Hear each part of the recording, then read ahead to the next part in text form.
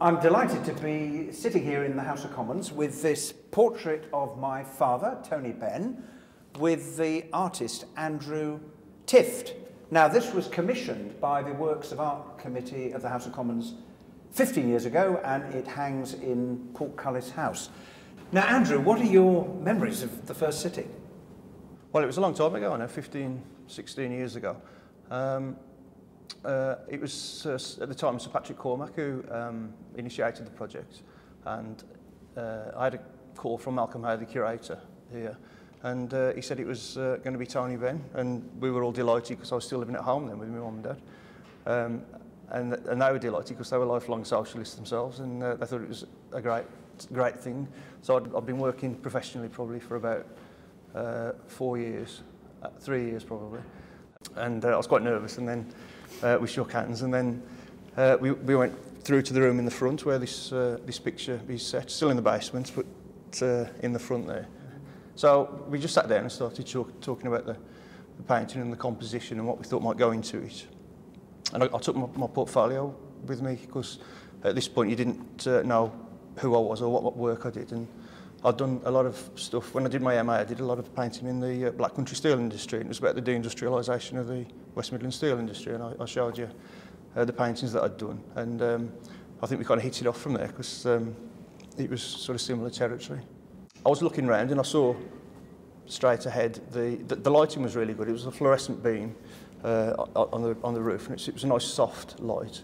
And I was looking at the shelf and I thought that looks an interesting background to put some props on. I mean, at this point I hadn't really thought I was going to put loads of props in it or anything. I was just coming down to see what it was like. So we had a chat about the picture, and then we walked upstairs. Then we went upstairs and we were looking for little objects that we could put in. Then we went into another room, and there was lots of plates there, commemorative political plates, which were quite good. So we bought some of those there. And of course the chair was upstairs as well, and I thought that would look really good.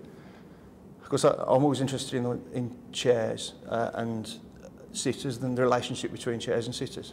Of course we call people sitters, you see. So came back for a further, I think it was a further 2 sittings that we had, and they were photographic sittings. And then I started the painting afterwards. Now, Dad, what do you recall about the first time you met Andrew? Well, I remember getting an invitation to have the portrait painted, but it was a bit embarrassing because I'd been in Parliament 40, 50 years by then, but still, even so, to be painted in Parliament. And then I heard that Andrew was a very talented artist. And I heard this from another MP who knew him anyway later. And he arrived, and exactly as he said, we wandered round. And he made the very important point. He said, if we paint the picture, the things in the picture ought to be associated with your life in some way. So that's how all these objects came to be picked. There's a picture in the top left of the family, and you're in the right of that at the front, wearing the wrong colours.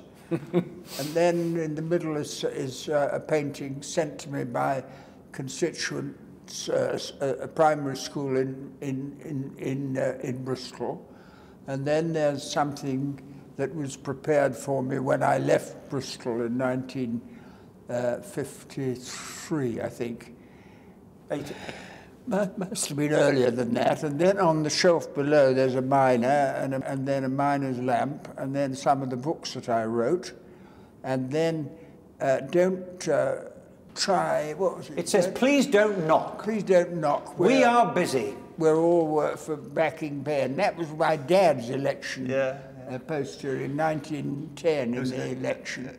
A Liberal, wasn't he? He was a Liberal at that time. He was, yes, indeed. And then there's a picture of Caroline, and then there's the Transport and General Workers Union badge. Then there's Karl Marx. I thought he should be in the picture, and it would do the House of Commons good to have him there. And in front of that are my RAF wings, and then a big plate for the miners' strike, and then Keir Hardie. And I was sitting in Keir Hardie's chair, which a man in Wales sent me, or told me he would be happy to give me, so I went there and collected it. And then in the front there's a briefcase I had, first North Sea oil, the blood that threw me out of the House of Commons on the grounds it was blue and I was disqualified, a Mars bar, a red box, and then the other side a gramophone, and a couple of pipes and a tape recorder.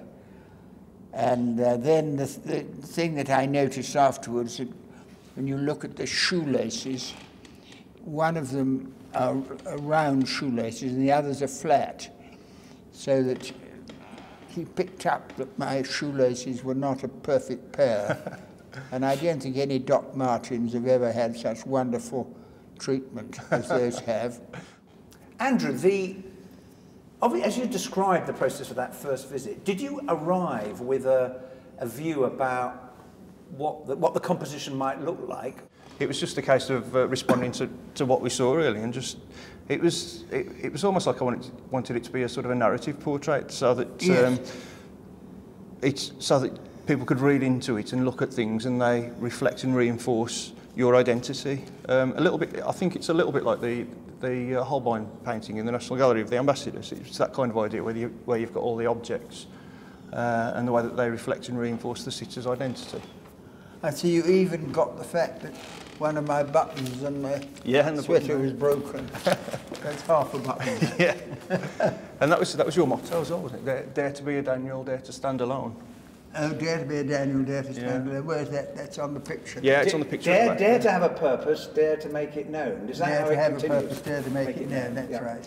You know, the RAF wings, were they your brothers or were they yours? Which? The RAF wings. Oh, they were my actual wings. Oh, they were yours? Yes. Oh, right. I always thought they were your brothers. I took them off my uniform and I had it separate there. That was the day, I think, until getting into Parliament, probably I was most proud of, was going there in 1945 and getting my wings. Now, Dad, this picture was done 15 years ago. If it was being painted today, are there any objects that you want to have in the picture? Well, it's a very good question. Now, I thought a lot about the ones that are there now. I think the diaries will probably be there, because there are now 10. The last volume is coming out here in the summer of 2013. So I suppose you might have the diaries in. I've got more grandchildren, so I'd have to have pictures of them, and some of them with their wives and as well. Well, Andrew, looking at this picture now, 15 years on, is there anything that you might change? I should have put your full address on the bottom there, but your address was there, and I remember my dad says, well, you want to wash that out, because they'll never be able to put it up anyway, because people will be writing to Tony all the time. And the fact that it was a William Morris lamp as well, because the link with socialism. And the fact that the door's slightly open as well has always intrigued people. There was never any mystery behind it, but that was just the way it was when I came in. But the structure of the composition is an H shape. So if you look at, so it's kind of like a strong vertical, and then you've got the vertical there, and then the shelf is the middle section. And because that's such a strong line going across the centre, I've put Tony's eyes right on that horizontal line.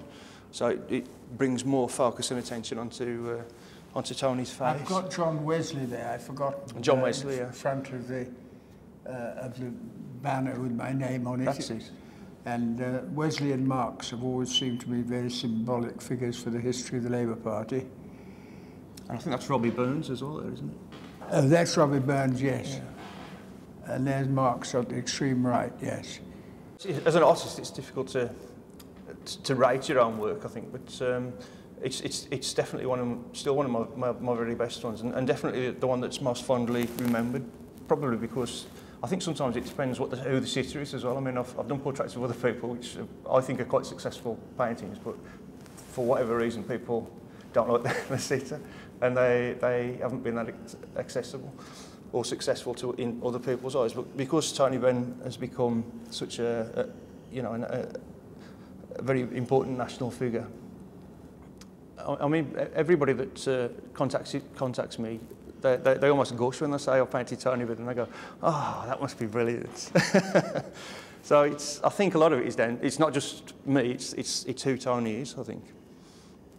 But certainly it's the most the one that I get asked most about is this painting, for sure.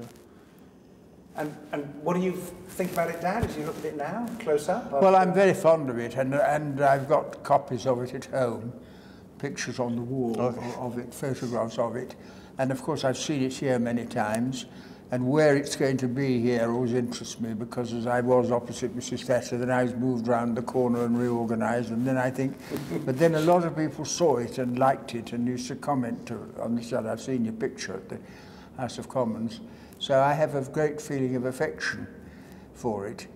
Can I say, as the son of the subject, I think it's absolutely fabulous. Thank you. Because it is, as I said to you earlier, it's like looking back at lots of parts of my life.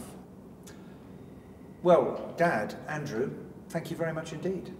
Thank you, and thank you. Thank for you. a brilliant piece of work. Thank you. Absolutely brilliant.